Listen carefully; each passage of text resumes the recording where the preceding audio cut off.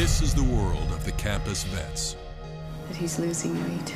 Something is up with him. Well, I'm concerned because I realize that if they can't fix this, that we're going to have to put her down.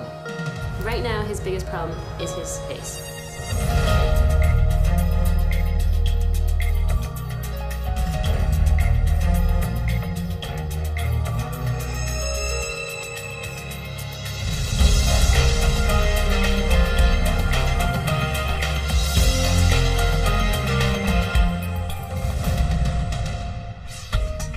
At the Western College of Veterinary Medicine, students in the teaching hospital treat any number of species, from the ordinary to the extraordinary. So, if you guys just wanted to have a seat. Amanda Barksay's pet iguana Oscar has been acting out of sorts for weeks. Okay, so this is Oscar. It's Dr. Alana Shrubsole's first encounter with a reptile patient since she became an intern in exotic and avian medicine. He's very cute. The problem today is the swelling around his eye. Do you want to tell me a little bit about it? Just recently he has gotten bumps underneath and he doesn't eat very much anymore. Adding to the puzzle, Oscar is sleeping a lot. Before he kind of walk around and he'd actually stay awake. Now he just sleeps. Okay. Hey guys. Hi. Faculty veterinarian Dr. Dedelyn Parker arrives to assess the reptile. So what do you think about him, Dr. Shrubsole? I think his face is very asymmetrical. I think he's systemically sick. And does he get an ultraviolet light? No. Okay. Dr. Parker suspects the lack of UV light has both weakened Oscar's bones and compromised his immune system, leaving him prone to infection. He needs ultraviolet light in order to take calcium into his body. If Oscar is low on calcium, it will show up in a blood test. Poor little twitchy dude. We're gonna need to go look at him. Next, they need to drain the abscesses that are poisoning Oscar's system. Right now, his biggest problem is his face. And what we need to do is we need to actually open them up. It's not just going to go away. If we just leave it, it's just going to stay there and act like a bacterial source for the rest of his body. Any surgery under anesthesia is risky, but it's Oscar's only hope of recovery. This 2-week-old baby llama was seriously injured at birth. She's part of a herd owned by Fran and Len Folkert, who sell the llama's fine hair as yarn. But the animals are more than just their livelihood. The couple adore them like pets. They hope the vets at the large animal clinic can heal the baby. The mother's Flo and the baby's Fantasia. And she has a broken leg, and I don't know when it happened. Student Charlene Berkfens hasn't spent much time working with these unusual members of the camel family. It's always a challenge because there's so much to know in vet med, and we don't have a lot of clinical experience yet, so quite often you don't feel very smart because there's so many things you don't know. Staff veterinarian Dr. Kelly McClellan joins in to assess the baby llama. Fantasia isn't putting any weight on her right hind leg. X-rays will reveal the severity of the fracture. Well, I'm concerned because I realize that if they can't fix this, that we're going to have to put her down. That's my concern right now. He's been losing weight and drinking tons of water, so something is up with him. An older cat named Bustafer isn't well, and that concerns his owner, Michelle Mooney. He's really part of our family, so we do whatever we would do for our child, This is vet student Catherine Schenkel's first day working at the small animal clinic. Hi, is this Bustafer? This is Bustafer. Hi, I'm Catherine. I'm a 4th-year student here at the college. So have you noticed any changes in his urination habits at all? Yes, he goes to the litter box a lot. Yeah. How have you noticed that he's been drinking a lot of water? Every time I'm getting ready in the morning, if I've got water in my toothbrush glass, he's drinking now. Okay. Anywhere, he can find water, he drinks it. And so how long has it been since you've noticed a change? Almost 3 months. He was losing weight, I can just feel it, just picking him up, that he's losing weight. Okay, Bustifer, we're just gonna get a weight on him. The scale confirms the cat has lost weight.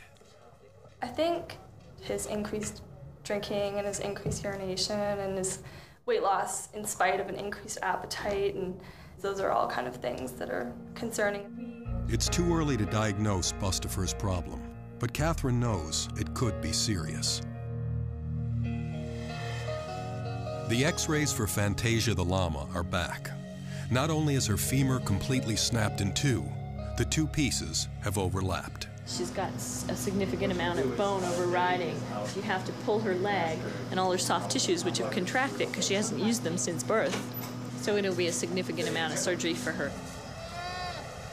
When she was born, probably one of the other llamas might have stepped on her. Fran, have you met Dr. Carmel? This is James. Oh, hi there. How are you? Fran is relieved to hear that Fantasia can survive her injury, but only with extensive surgery. It's going to be pretty difficult to get those two pieces to come back into alignment. So what we need to do is take that apart, bring this piece all the way back down, then put the nail in, and then put the cross pins in it.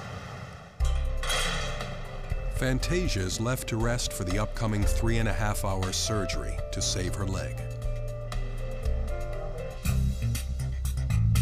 Catherine has a mystery on her hands. Her patient Bustifer is losing weight, despite a voracious appetite. Okay, so go, Catherine. It went pretty well. Catherine confers with her supervising veterinarian, Dr. Elizabeth Sneed. So this has been going on for about 3 months, kind of a gradual onset.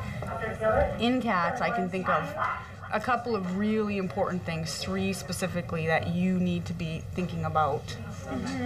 So, Well, in a 12-year-old cat, I'd probably put hyperthyroidism at the top of my list. so that's a really important differential. What else? I would put diabetes on the list. That would be a very important one. What else? I suppose you could put GI lymphoma on the list. Yeah, lymphoma would be a big one, Really common. right? Bustifer's symptoms could be the result of a number of life-threatening illnesses. Dr. Sneed joins Catherine to break the news to Michelle.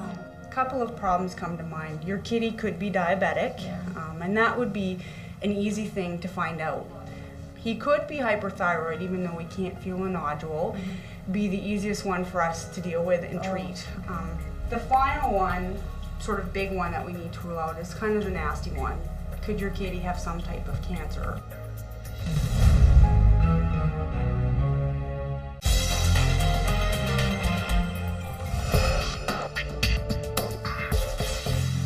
As Oscar is about to undergo surgery, his blood test results come back. Yeah, it was unfortunately what we were suspecting, a hypocalcemia, so a low calcium level. So he's a very sick little guy. Once he's anesthetized, we're going to inject in some fluids and some calcium, and hopefully that'll help him immediately. The lack of calcium weakened the iguana's immune system, resulting in abscesses the vet team will now attempt to drain. Oh, there we go. Beautiful. We can get him over this, so we can hopefully get rid of the infection. He'll probably always have some facial abnormalities. It's very thick, rubbery. Alana is surprised to find the infection is more widespread than she thought. He has 3 abscesses, which we cleaned out. We're just going to leave them open, and hopefully his body will have a better immune system going on, and then he'll be able to fight it off. Usually under anesthetic, they get colder than normal. So I'm bringing hot water bottles to help keep this guy warm. And now we wait. The anesthesia department prepares Fantasia for the surgery on her broken leg. Once she is asleep, she won't be able to breathe on her own. Student Elizabeth Corey attempts a procedure called intubation, inserting a breathing tube into the trachea. It's a tight fit. We never force it, so it should be guided, basically.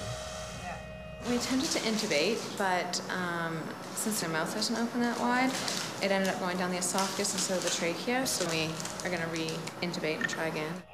With Fantasia due in surgery, the anesthesia team has no time to waste. But finding the trachea on such a long, skinny neck is proving to be difficult. A blood test will determine whether Bustifer has diabetes, a possible explanation for his sudden weight loss. But if diabetes is ruled out, it could be something far worse. The worst case scenario would be that he would have cancer, and that's the thing that, you always have to keep in the back of your mind. So we'll just have to wait until lab work comes back and see what that tells us and then go from there. Fantasia's long, narrow neck has complicated the team's efforts to insert a breathing tube into her lungs, called intubation. Finally, success. Still, the procedure could have inflamed the larynx, making it difficult for Fantasia to breathe once she is out of surgery. They will have to monitor her closely. So we now finally just succeeded in intubating her. Now that Fantasia is heading into surgery, student Charlene Berkvins is back in the picture. This is her first time in large animal surgery. I don't know how much I will be allowed to do, but I'll scrub in and observe and hold anything. Anesthesia, I'm cutting. The surgical team needs to locate the shattered bone in Fantasia's hind leg and restructure it. With your fingers on the shoulder, just kind of pull that muscle back. Just not a whole bunch of tension, just roll it back. First, they will shorten the two jagged ends of bone so they will realign properly.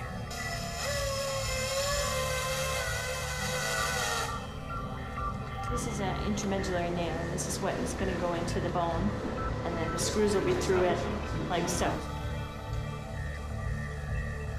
A fluoroscope provides real-time x-rays so the surgical team can see the nail installed inside the bones. Looks pretty sweet. A jig helps them line the screws up with the pre-drilled holes in the installed nail.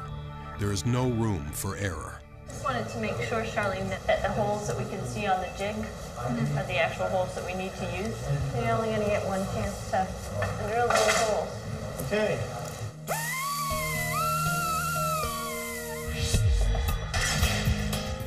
Warmed up and abscess-free, Oscar the iguana is ready to go home. We got the blood work back. He has really, really low calcium. Okay. Like, kind of scary low. Okay. So when he was under, we decided to give him a little bit of calcium, and that's actually why I think he has so much more energy now.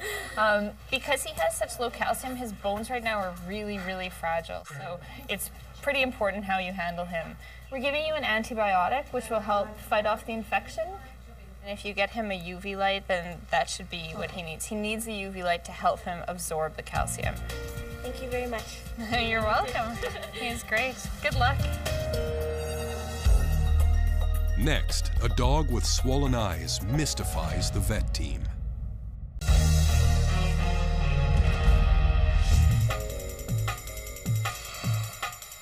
John Bryant is the official owner of a dog named Ozzy. But his dad, Ed, is just as attached to the 2-year-old mixed breed. Well, you can come home at the end of a day and have a terrible day. You just feel rotten. But that old dog is there with his tail wagging to meet you when you come in the door. There's nothing better than that. Practically overnight, the young dog's eyes became swollen. My dad got home from work and he told me about it, and he was kind of worried. And of course, just like human eyes, you know, if they're swelled or something like that, you want to take them in and get them checked out. Hi, how are you doing? Hi. I'm Dr. Finster. What are you doing, handsome? He apparently got in a scuffle a couple days ago with a cat. Intern Dr. Sharon Finster knows cat scratches could explain the swelling, but so could glaucoma, a disease that could leave a dog blind within 24 hours if left untreated. Dr. Finster must sort through the clues and solve the puzzle of Ozzy's eyes. Down the hall, Michelle waits anxiously for the results of her cat's blood test. All right, Michelle. So, based on the results that Catherine and I have been going over, your kitty does have diabetes. That's better than if your cat had cancer, but it is going to involve us talking to you about how we treat diabetes and what's all involved. Typically, diabetic cats are insulin dependent, so your kitty will need regular shots of insulin, and it's a very small needle, and we'll teach you how to do it. Well, I'm happy that it's something we can fix, because if it would have been the cancer diagnosis, like this, what can you do? You know, that would have been terrible.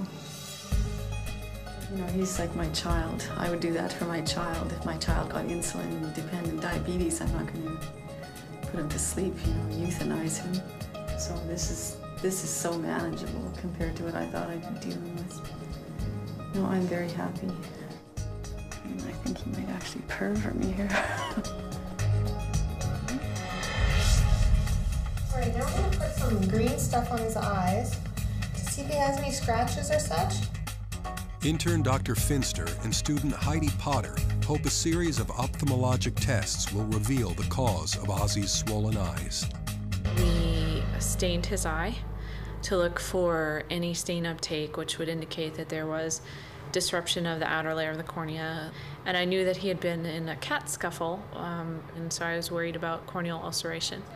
If the corneas are scratched, they'll soak up the stain, becoming visible under a special blue light.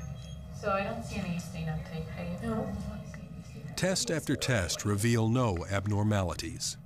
You bump this on the surface of the eye, and it measures how much pressure there is, like the same thing as like a tire pump. 17 on the right, 18 on the left. The dog's eye pressure is not abnormally high, which rules out glaucoma. Dr. Finster wonders if he's suffering from an allergic reaction, a rare occurrence during autumn. He could have gotten into something that irritated both his eyes. Dr. Finster decides to consult with the on-call ophthalmology resident. He did get in a squabble with a cat about a week ago, but I can find no evidence of any ulceration. I can find no fingernails, nothing. His corneas look great, his iris looks great, everything. It could be allergies, but it's kind of a weird time. Yeah, sure, good fella. Everything keeps pointing to an allergic reaction, but what could be the catalyst?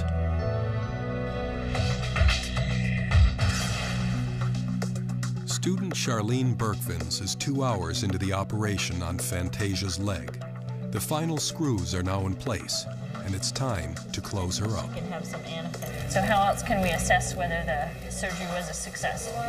Other than watch her to see if she's weight bearing within a couple days?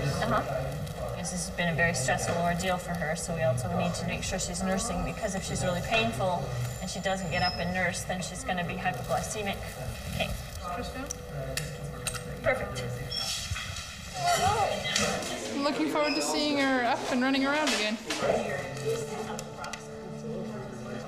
But as the team starts to revive Fantasia, she's having trouble breathing. If she's going to have any swelling now, then, you know, let's watch her and get some baseline data on her before anything goes wrong here. Taking no chances, they move Fantasia to the intensive care unit to monitor her recovery. She had some laryngeal and arytenoid trauma, which is the opening to her trachea. So there's some concern right now that if that swells, then it could cut off her airway.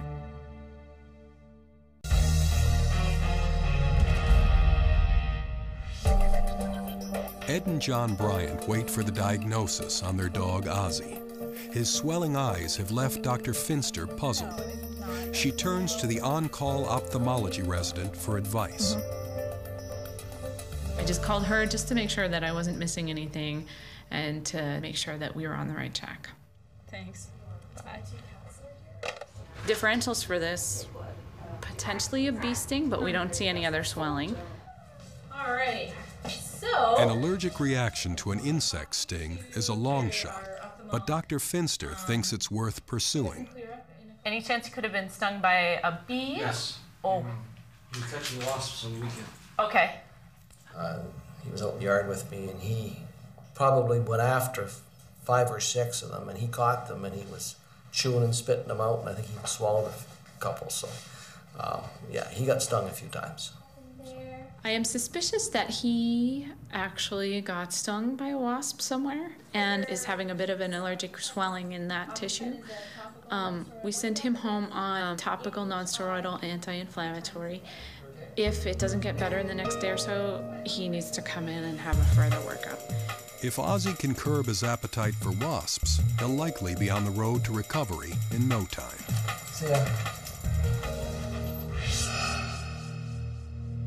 After an anxious hour in ICU, Charlene and Elizabeth are relieved to see Fantasia's condition improve. Well, she's warming up, and her breathing's good, and hopefully she can go back to mom by 5. Hi. Okay, sure.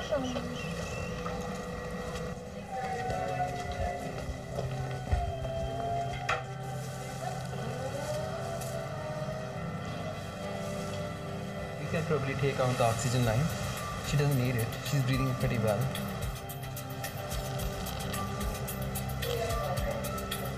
Five days after surgery, Fantasia's owner Fran is ecstatic to see the baby llama up on her feet. All four of them.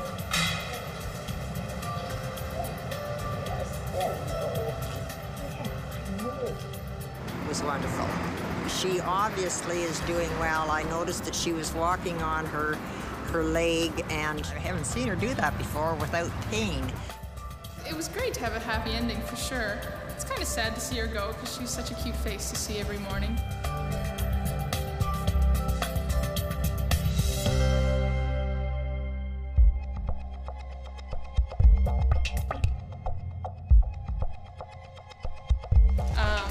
Llamas and alpacas tend to defecate in piles called dung piles. And if they don't have a dung pile, they don't feel as comfortable defecating. So we're going to put some feces that she deposited in here in her stall, and then hopefully she'll use that pile. This is the glamorous part of the job.